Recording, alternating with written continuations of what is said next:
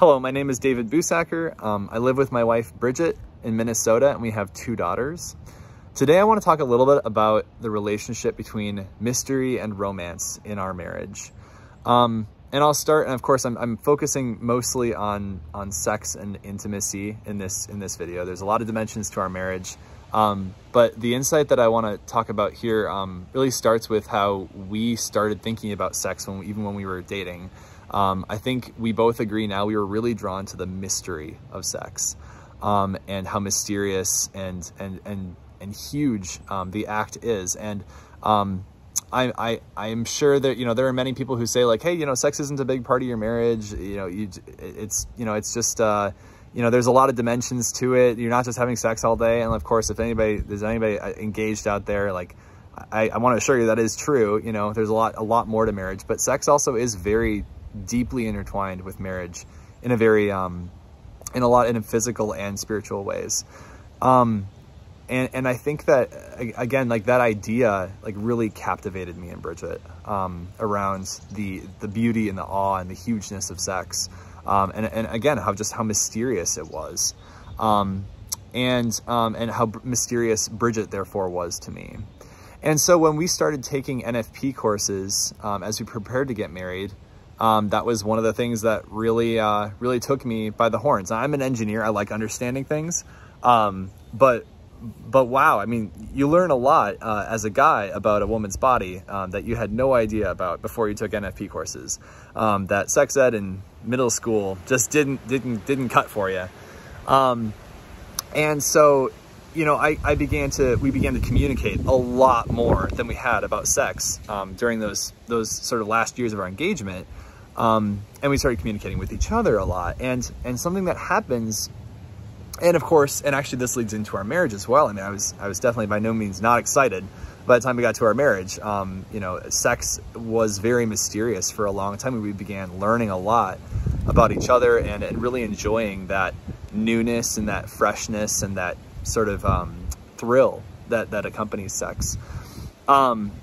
And as we continue to get better at it and continue to do it and do NFP, the mystery started to give way to familiarity. And you know, like there's something really inherent to mystery about not knowing things, about not having all the information.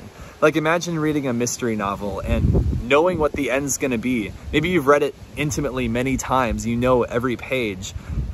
It's not gonna be a mystery, at least to you anymore, because you're going to be very familiar with it. And that doesn't mean you don't love the book.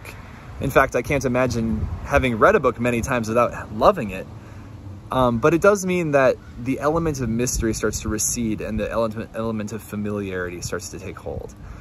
And I think that happened both for sex and NFP for us, that as we got better at NFP, as we got better at sex, as we learned each other in this area, the mystery started to recede. And I think that wasn't something we were really prepared for. I don't think we were really prepared on how to figure out what was next for us in terms of the building of intimacy when it wasn't rooted on mystery and this crazy adventure called sexuality that we are now experiencing as a married couple. And so that's sort of the point that we decided that we needed to introduce more different kinds of romance to our marriage. And I'm by no means an expert in the areas of the definitions, the philosophical definitions of romance, but I think that romance involves like the situational, like acting in a situational way to build the relationship, whatever building means in that minute. Like when you're dating or just courting, it's very possible that building means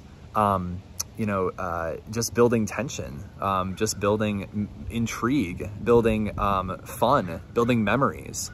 And when you're 6 years into marriage with 2 daughters, building means something different. It means building trust. It means building intimacy. It means building reliability and different kinds of virtues.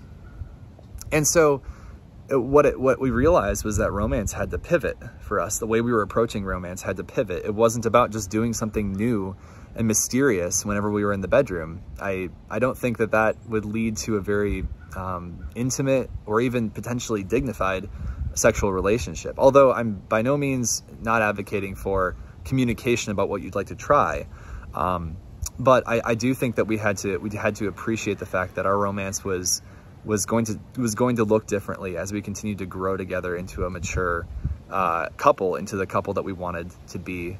And so that, I mean, that's really where we are right now. I don't claim to have been all the way through this path. We're only 6 years in. I know we'll be married many longer, God willing. But you know, that's the journey we've started. That's the areas we're working on together, is to build intimacy, reliability, communication into our intimacy. And I think, like, so the way I'll close, so I guess to be a little practical, and I can't go into too many details because I think it's a little private, and I think it's also very dependent on your situation. But we prepare for sex now. We make sure to create an ambiance that is dignified and calm and intimate and what am I trying to say, private for us, which can sometimes be a challenge with kids. We are very communicative. We're open to each other, open to being influenced. We're open to trying new things as well. So yeah, those are a couple of tactics that we're experiencing right now. But I think the big thing is making space for romance to change over the time, from mystery to familiarity.